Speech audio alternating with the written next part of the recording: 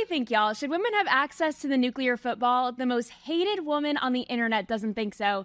Get your blue light glasses on and let's get into it because it's screen time.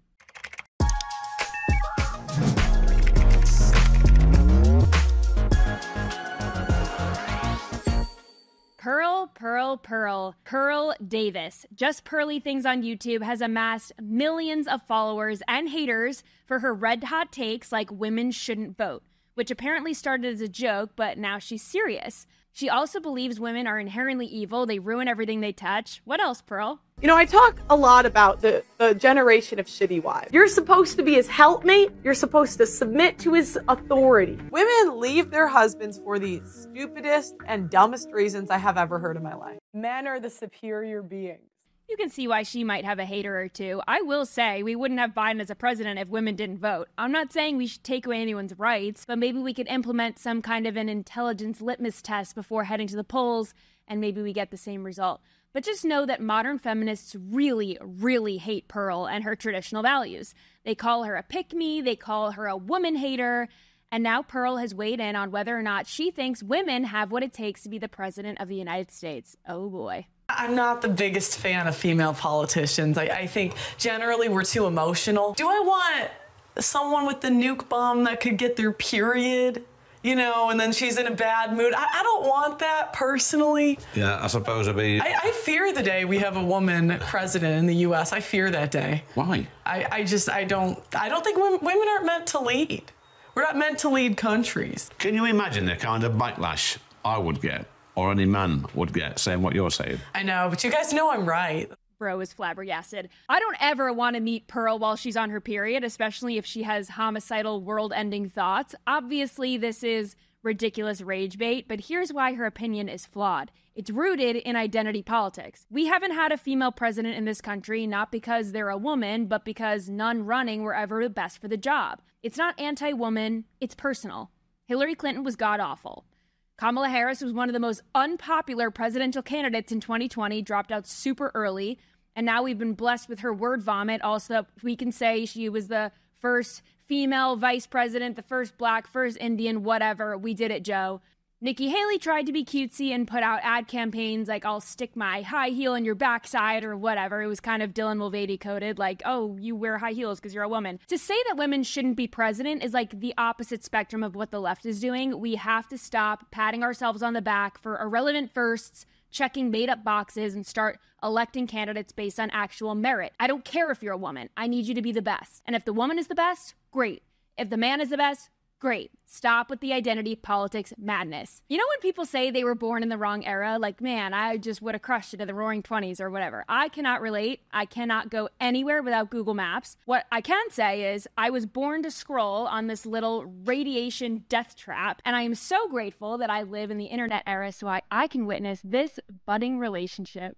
I apologize. That was perfect.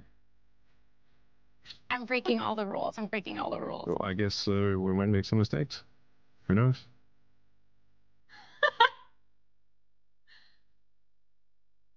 I think one of the biggest problems we have in DC is that everyone's egos are too big. I actually just prefer to have no titles at all.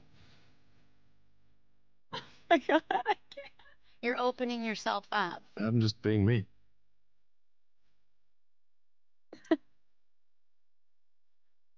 Let's go. Yeah, absolutely. Oh my gosh, the comments. Is this real?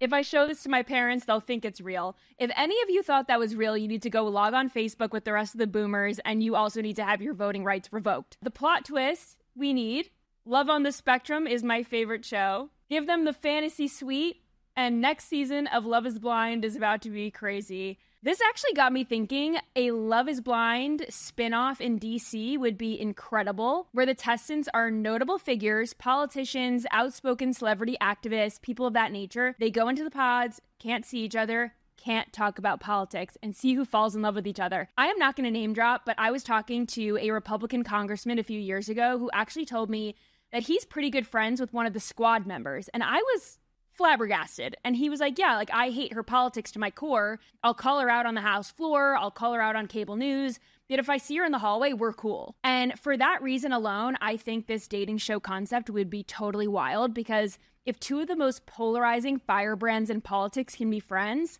I think they can be lovers. I'm going to pitch that show idea. Nobody steal it. Now, Beyonce is dipping her toe in the country music world, releasing her new album, Cowboy Carter, and it's not getting the warmest of welcomes here in Nashville or online for that matter. She is getting ripped over her rendition of Jolene. No, sounds like trash, stay in your lane, screwed up a great song, stop, just stop. Ew, absolutely not. Ew, no, she ain't country. It's like Madonna started gangster rapping, just not right. Okay, country music fans are pissed, but this is the real reason why people are upset. I can easily understand why you're attracted to my man. Because nobody on planet Earth wants her ugly, cheating husband. Jolene, you can have him anytime you want. You don't need to ask me for anything. She can keep him even in the next life. Beyonce is extremely talented. However, the only woman who got away with covering Jolene is Dolly Parton's goddaughter, Miley Cyrus. I can't play the video on YouTube, but if you know, you know. A lot of people say white people have no culture. I raise you Snuggies. I raise you New Balance dad sneakers and Old Navy t-shirts on the 4th of July. I don't really know what white culture is, but apparently something we have on lock is our slang. So, you know, black people, we have our own slang, but I'm going to tell y'all my favorite slang from white people that they really ate up. My first favorite one is newsflash, buddy. Because it's like, really, newsflash. Like, when they say newsflash, buddy, they finna tell you about yourself. Like, they really finna put you on game. Like, newsflash. What's it to you, pal? No, because for real, what's it to you? Why are you in my business? That's what they mean. They basically saying, like, why you in my business? Like, my top favorite, though, low-key, is when they be like, no more Mr. Nice Guy. No, like, now you done made them mad. Other submissions, you're barking up the wrong tree. Who died and made you king? How do you like them apples? That's a good one. With all due respect, and then the full-on disrespect comes out. One of my personal favorites is For Crying Out Loud. I'm white and I'm dying. Why are we so dorky? I got a bone to pick with you is one of my mom's favorite things to say. Cruising for a bruising is one that cracks me up. You snooze, you lose. Hold my beer goes crazy. It's not the heat that'll get you, it's the humidity. It's a classic. I completely forgot about Show's Over. Thank you for reconnecting me to my culture. I will close out with this one. It's a childhood classic from my mom. She used to say cool beans, and I've never heard a person of color say cool beans. I think that is probably like peak white lady speak. So I figured it out. Cool beans is white culture. All right, during last week's segment of Screen Time, we told you that we are upping the ante, adding a competitive edge to this Screen Time report. I am also going to try to get my screen time down. However, I'm not punishing myself. So whoever has the highest screen time aside from me will have to give up social media for 3 days. That was my favorite suggestion out of the few that I got. I got some great suggestions on Instagram, by the way, including 24 hours without any screen time, tape the phone to their forehead, 3 days no social media, which is my favorite. This is why we're going with that one. Smash the phone with a hammer, which I think is a liability. We couldn't do that. Make an embarrassing or funny post on social media or speak with an accent for the day. That